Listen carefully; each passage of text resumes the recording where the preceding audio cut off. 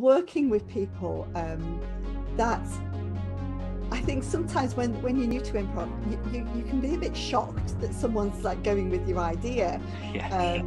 But we've all stepped forward, and it's a common mistake to make. We've all stepped forward thinking, oh, this is the way it's going to go. You know, this is what I'll say. And then someone said something completely different. And I think it's not until the penny drops with improv that,